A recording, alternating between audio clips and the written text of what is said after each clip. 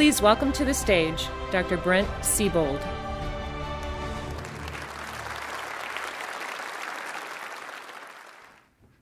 At ASU, we have the entrepreneurial mindset in spades. We are all about entrepreneurial mindset for engineers, and we have a lot of engineers. We have over 20,000 engineers spread across 6 schools of engineering on 2 campuses in Metro Phoenix. So we have a lot of students and faculty and supporters that are practicing the art and science of innovation management. And so these manifest in project teams, many of whom you probably engage with in your own classes and in programs. So these are venture-based student teams and project-based student teams opting in to doing the hard work of innovation across all the different disciplines of engineering. So I've learned over my time working with these teams, they need 2 ingredients mainly to be successful. The first ingredient is pizza. So they need a lot of pizza, they need a lot of fuel for innovation to happen appropriately. Secondly, a little bit more importantly, they need good coaches.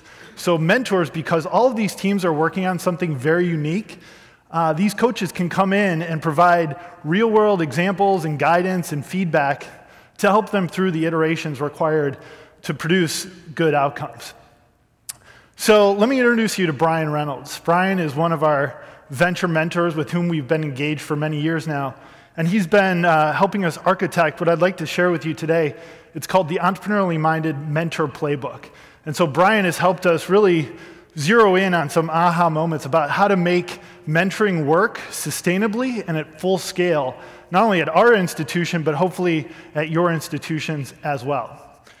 So Brian came to us at ASU from IBM. In fact, he was an entrepreneur in Ireland at IBM for many years before retiring to the Valley of the Sun in Metro Phoenix. But we have a wide array of mentors who have come from all sorts of different industries, different backgrounds, from industry and philanthropic organizations, you name it. And of course, at ASU, we have lots of golf courses and warm sun to attract these mentors. But I would make the case that regardless of where your institution is, you have these high caliber folks in your backyard that in many cases, they're itching to engage further and more deeply with the students you have within your classrooms, within your labs, who are practicing innovation. They want to share their experiences with those students.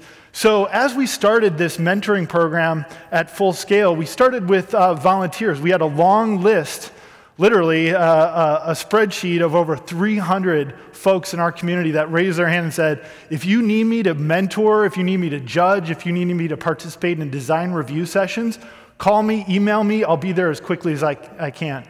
So with this volunteer mentoring model, it was very nice to have such a positive response to this opportunity, but it also presented several unique challenges. When you have volunteers, you're missing out on opportunities to do, in some cases, background checks at full scale or really deeply finding out what makes these people tick. And in some cases, you end up with mentors that you don't necessarily want or need associated with your program if you want excellence and impact out in the marketplace. So there were some headaches involved with this long list of mentors, as nice as it was to have. So we kind of looked at other ways we might be able to power this mentoring opportunity within our schools. And so we started writing grants, and we won grant awards in pretty nice little chunks of pots of money that we then started doling out to some of our top mentors to keep them engaged and keep the deliverables rolling in the direction we wanted. Unfortunately, what happened was these mentors got wind of how much money we had in our coffers from the grant awards, and they started sending us literally invoices for their billable hours as consultants, as many of them were in retirement or semi-retirement. So you don't want the Bobs running around sending you invoices to maintain your mentoring program. So what we had over the course of literally the time I was involved, about 5 years of trial and error, figuring out how to do mentoring. We know it's so important for entrepreneurial mindset and innovation management. We tried peer mentoring, we tried faculty mentoring, we tried the consultant route, we tried the volunteers. None of these things were solving the pain points that we were afflicted with. So I personally was very frustrated, banging my head against the wall. And then I realized, I'm at the school, #1 in innovation, 4 years in a row. We've got to be able to figure this out. There's got to be a sustainable solution, a business model that we can employ to this to make it work. And it was, in fact, Brian that came to me one day and said, you know, mentoring is very Socratic. Mentoring is teaching. And that's when the light bulb went off. Mentoring is teaching. We teach at the university every day. That's our core competency. And if we truly believe that your mentors are teaching, we're onto something.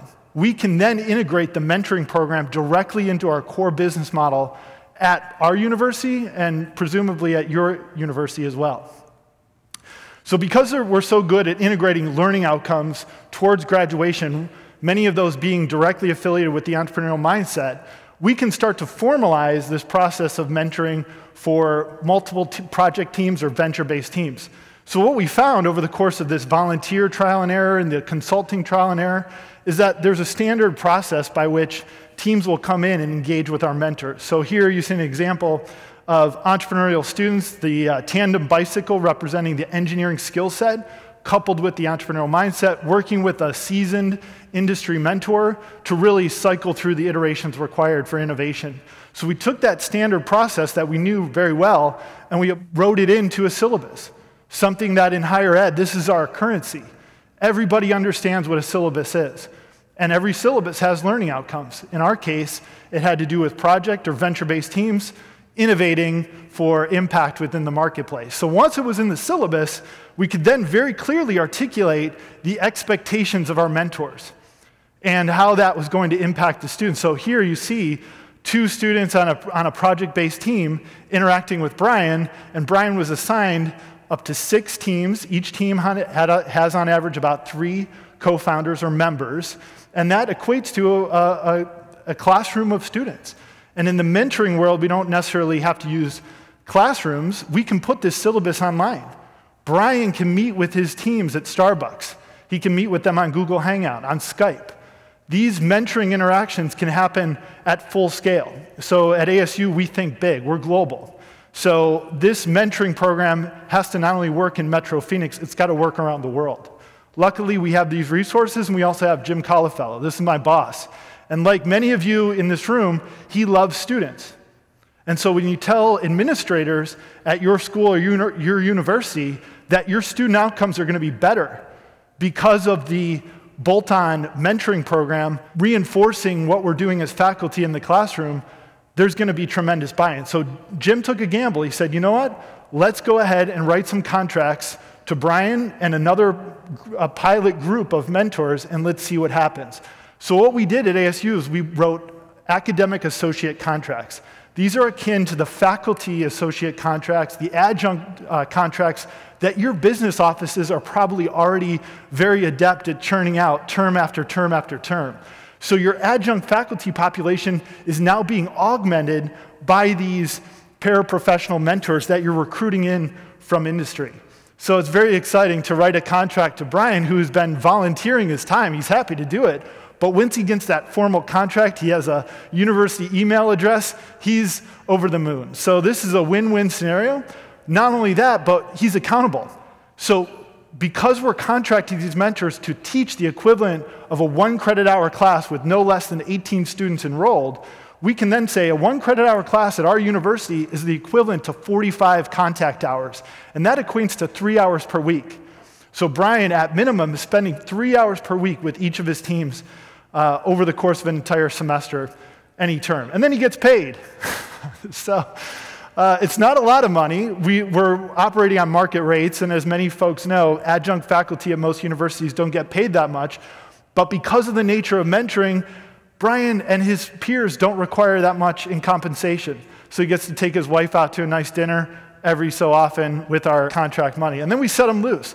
We set Brian and his peers who went through this initial cohort, this pilot cohort, term after term, many student teams working, and he did way more than 3 hours per week. Most mentors do because they absolutely love the interaction with our students. As a formal employee, he felt very accountable. He had great outcomes, and in many cases, students were seeing intrinsic value come out of this mentoring experience, but also extrinsic value in the form of, in this case, a $100,000 grant that our student team just won this past year. So we're seeing outcomes of excellence at full-scale operation at our institution. And I could never do it alone. As a faculty, along with my other faculty, we're loaded with classes and other administrative duties. These academic associate mentors really just add an extra boost of energy to our total student population practicing the difficult sport of entrepreneurial mindset and innovation within our university. It's no different than having assistant coaches. If we are the head coach of the entrepreneurship program or the entrepreneurial mindset curriculum, we've got a cadre of assistant coaches backing us up.